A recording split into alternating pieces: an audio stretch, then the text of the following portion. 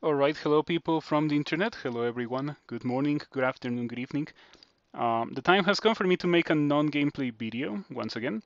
Today I am going to be talking about a question made by Ninja Nuafa recently. Since I seem knowledgeable and also play strong 0.30, why do some people think the newer versions are trash? Can I shed some light? This video is aimed at people that, just as Ninja Nuafa, have not been playing for that long and therefore lack the context as for why some people do not like the newer versions of the game or why they so strongly and passionately disagree with some decisions that the development team has made throughout this time. Um, so to begin with, I can tell you that the core philosophy of Dungeon Crawl Stone Soup's design is for um, fun gameplay to be the optimal gameplay. Optimal gameplay needs to be fun. That's probably the most important thing that you can derive from the design philosophy of Dungeon Crawl Stone Soup. Mm, the key point here is that optimal gameplay in a game like NetHack, which is another roguelike, would be somewhere along the lines of using your pet to identify the beatitude of certain items to see if they're cursed or something before you equip them, or to identify items with the shopkeeper, depending on the price that they give you, or gather every consumable there is in the dungeon to blank them, to repurpose them, or to make some alchemy, that kind of thing. So these kind of fetch quests are not really stimulating. They're just like boring busy work that you have to do if you want to win the game, pretty much. Not saying that you must, but most people will probably have to do it. And if you were to die because you didn't do it, you're gonna feel bad because you didn't submit yourself to the grind. So you kind of have to do it, just as a failsafe, even if you don't end up making use of any of the perks of doing such busy work. But anyway, that is not fun gameplay by any means. It is very, very boring gameplay. Crawl doesn't have anything like that, but it kinda did used to not as extreme as NetHack. I don't think it was ever as extreme as NetHack. But it did have some things such as victory dancing. Mm, this is probably not what people are complaining about when they mean the newer versions are trash, but victory dancing was a thing that existed in a very old crawl. I think it was removed in 0.9. I'm not 100% sure of that. It may have been removed a bit later than 0.9. Um, but victory dancing was like, instead of your experience going to your skill screen the way that you have determined it, whenever you kill something, it went to something called the experience pool, which was depleted whenever you exercised any of the skills that you wanted to train. Um, Another funny thing about the experience pool is that getting hit by draining drained your experience pool. So like that was experience that didn't go towards your skills, even though you had killed the monsters. So what people used to do to make use of that experience before a draining monster appeared and robbed you of all your hard-earned experience was to do some victory dancing. Which in this case means repeating an annoying action over and over and over again to deplete the experience pool. It could be something like standing next to a quokka for like 200 turns, dodging every attack, or standing next to another quokka for another 200 turns, tanking every attack so you can trade dodging or armor respectively, swinging your weapon like hitting bushes or so you could train your weapon, that kind of thing, shooting, etc., etc., casting spells, victory dancing, because you used to do it after every fight so you could consume the experience.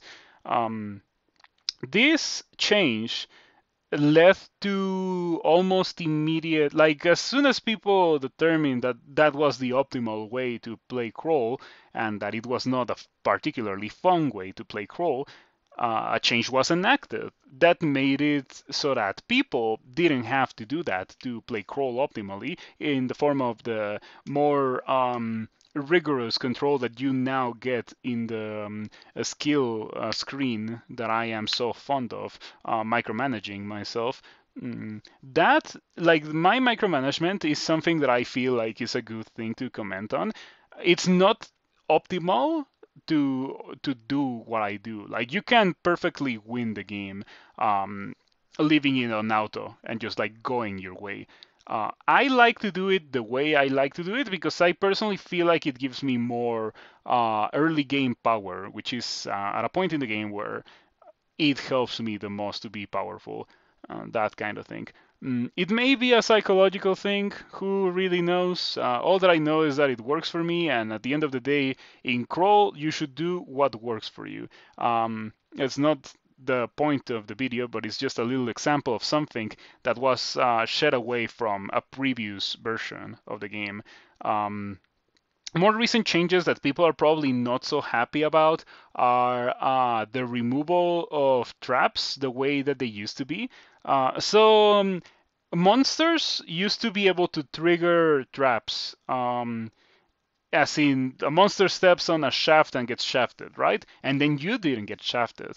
But what this did was that it guaranteed you that any tile where a monster had stepped on that didn't trigger a trap was a tile where there was no trap. So what people started doing was making scripts that automatically excluded every tile that a monster had not stepped on to avoid getting shafted, because who likes to get shafted? And if you can do that, to avoid getting shafted, why not do it if you want to win, if your objective is to win the game? That is optimal gameplay that, once again, is not that fun because you have to set up your script and everything. So the way that traps used to be was reworked, and now we have exploration traps that only affect you, and they're rather random. That's a change that people definitely do not like because traps can get pretty messed up in this game. So on one hand, like, I kind of understand the disdain for exploration traps.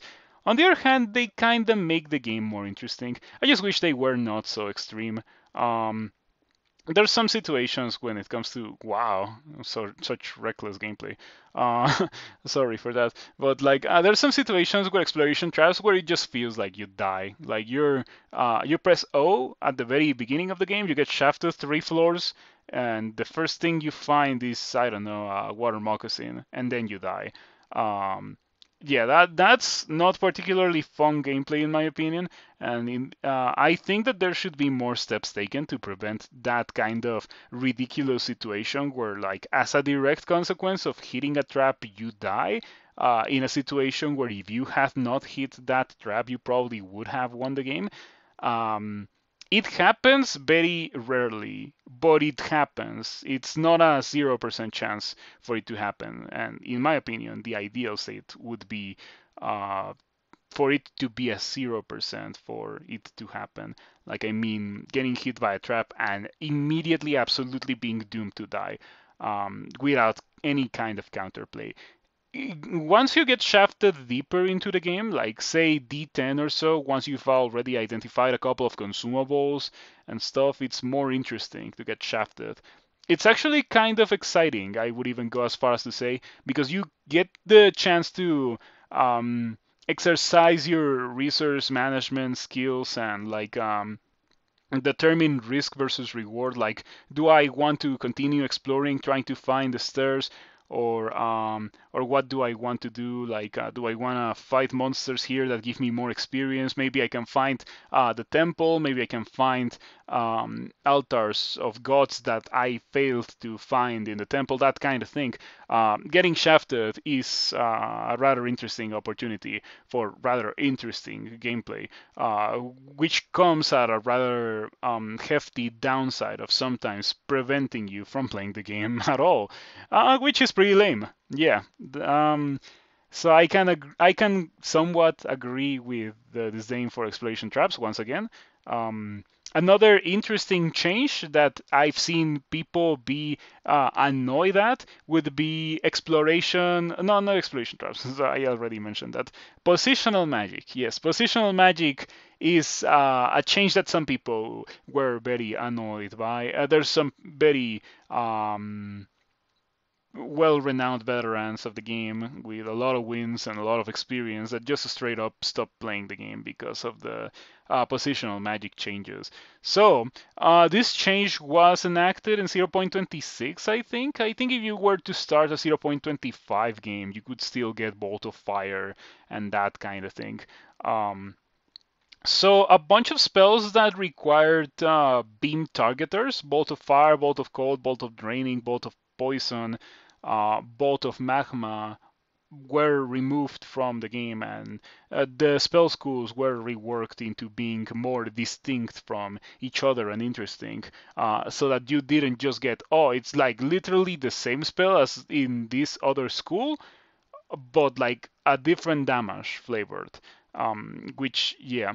Um, this makes it so that deciding on a spell school and diversifying is more interesting than just like saying, oh, I need cold damage for these monsters. So I'm gonna get this spell that's literally the same as this other spell, except that it's instead of being fire damage, it's cold damage.